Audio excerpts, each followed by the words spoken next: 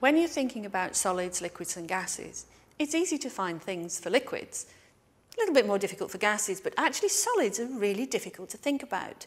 You ask most children, tell me the properties of a solid, and they'll say, they are hard. Well, no, they're not. So what I thought I'd show you is a really cool slime. I thought we'd have a look at something to do with solids, because I think that's really quite difficult to teach youngsters. I bet if you asked your class, tell me the properties of a solid, what would they say? Probably that they're hard. Yes, all solids are hard. Well, they're not, are they? And a really good fun way would be to make some slime, which is not quite a solid and not quite a liquid. Okay. Okay, so we've got things you can get hold of in school, deliberately done that. Particularly your old favourite, PVA glue. Yeah. The white glue. But I've diluted this half and half. So if you were making this for a whole class, it'll go a really long way. So half and half water, PVA glue. And then this stuff, now this is something called borax. Borax is a chemical, it's a water softener and that sort of thing.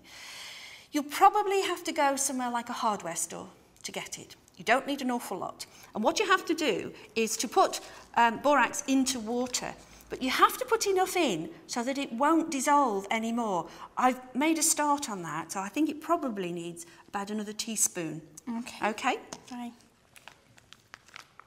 So it looks a bit like salt or sugar.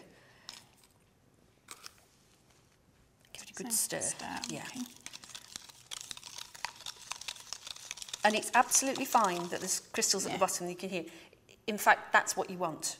Okay. Okay. So, I've got something for you to stir in. All you're going to do is you're going to have about 5 spoons of PVA, 2 of borax. But the measurements are not that accurate, so don't panic too much. Okay. But white is boring. Don't do boring. So I've brought some green colour as we're making a slime. Okay, so 5 PVA, a few drops of colour, then the borax. Okay, over to you. Now, what's happening scientifically is if you were to sort of imagine the PVA as long strings of spaghetti, it is a glue.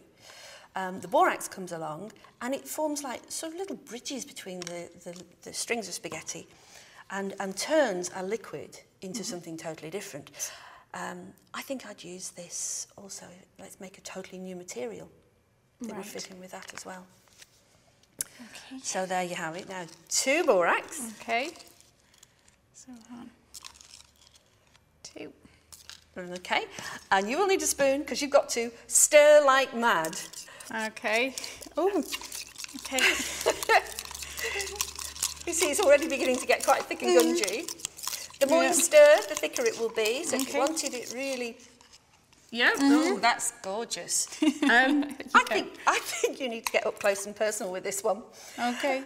Just put your hands out like that, because this is coming to you. Is it safe? Absolutely, yes. Okay. You'll need to make a little cup with your hands. Here it comes. Oh, gross. And if you gently roll that, you'd have to be quite gentle with it. Okay. The warmth of your hand finished off the chemical reaction, actually. Now, if you were rough with this, you could break it like a solid. Okay. But if you hold it and let it drop, it will flow like a liquid. Yeah, I think that's about ready. Yeah. Have a little go, see if it will flow.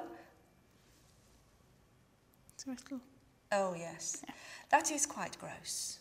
So there you have it. It's not quite a solid, not quite a liquid. Some slime. And if you put that into a plastic bag, you and your pupils will be able to play with that for a very long time.